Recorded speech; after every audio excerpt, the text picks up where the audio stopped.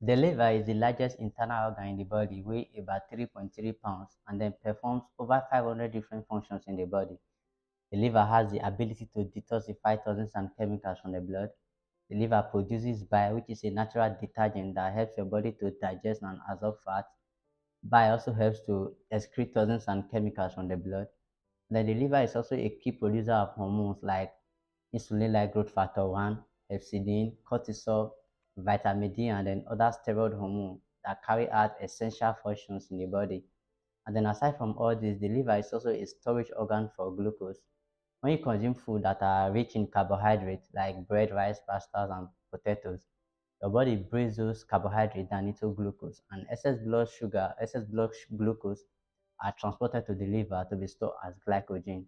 Okay, so the liver plays an important role in the metabolism of glucose.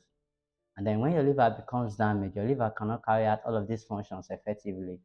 So in this video, we are going to discuss the 5 foods that can potentially cause damage to your liver.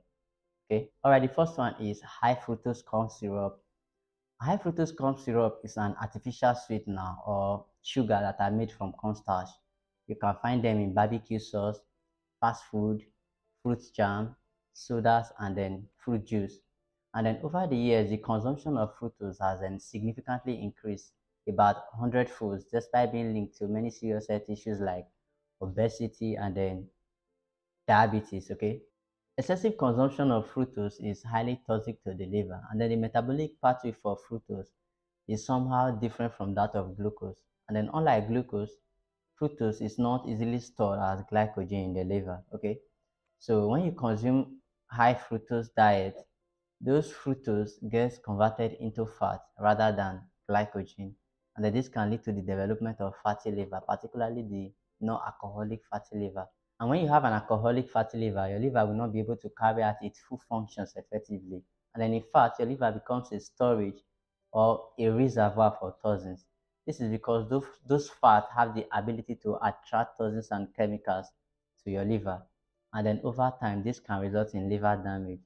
So high fructose corn syrup has the ability to actually cause damage to your liver. All right, number two, vegetable oils. Vegetable oils contain some harmful chemicals and then they are highly processed.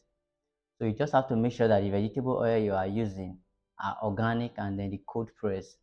Do not take the inorganic one because most of them are genetically modified and then they contain some harmful pesticides. Vegetable oils like soybeans oil, safflower oil, palm oil, and then corn oil have high concentration of omega-6 fat, which is an inflammatory fat, and then they are low in omega-3 fatty acid or omega-3 fats.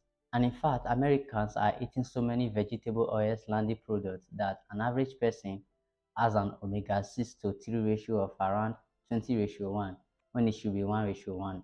So when you consume these vegetable oils that have high concentration of omega-6, they are going to expose your liver to inflammation, and then this can lead to the development of cirrhosis over time. And when you have cirrhosis, your liver will not be able to carry out some vital functions. Okay, and in addition to the high concentration of omega-6 fats, vegetable oils also contain trans fats, and the trans fats are very toxic to the liver.